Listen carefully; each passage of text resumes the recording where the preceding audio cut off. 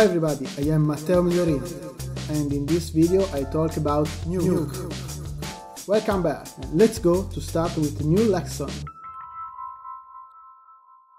So, and now here we arrive with another part.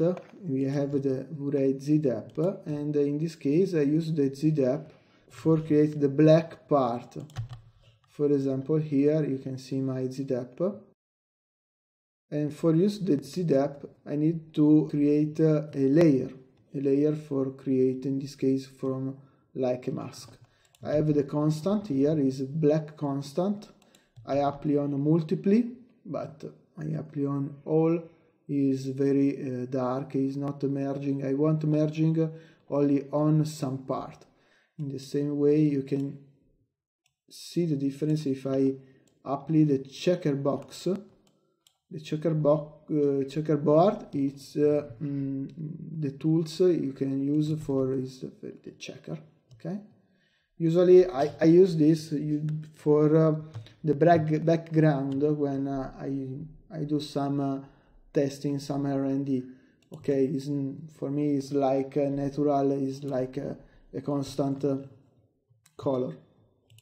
But I apply with multiply, and I see is apply also on my image in the same way from here and here. You can use the Z-depth for create difference. For example, here I have a different value from here and from here. Okay, I have the gradient effect on my merge node. So for use this, I need to use the shuffle copy. So I can here shuffle, and we can see the shuffle node is for create, for extrapolate from your multi-channel pass from your EXR. But I have also the shuffle copy. The shuffle copy, I have two input, and one is for I merge here, okay, one on my Z-depth pass, and one in this postage stamp. What is it? Postage stamp. Postage stamp, it's you can find here under this menu for the tools, or from classic menu or from tab. It's the viewer for see what's happened here, because maybe you don't need from connect here, but you can use, for example, I want to see what's happened here, and I have this little previews of your image.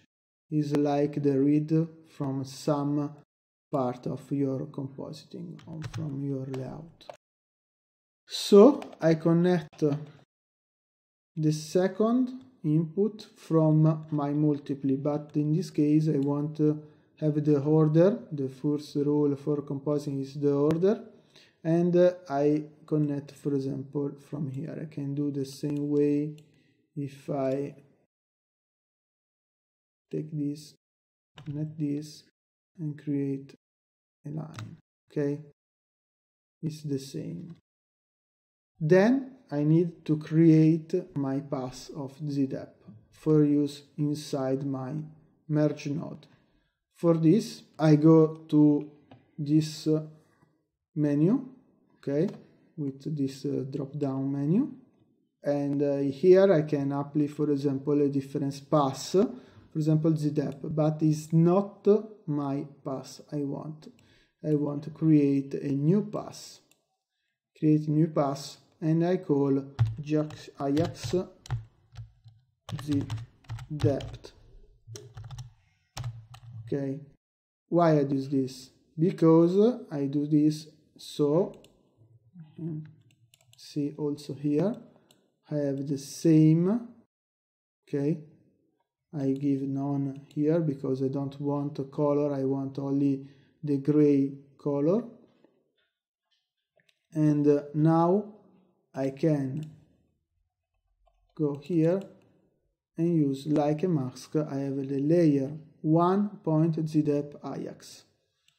And what's happened, if you see the difference, maybe is very small, and you can say is my also I invert. Why I invert? Because if I go here and my constant, okay, I invert because I want a few dark here. I give also the few value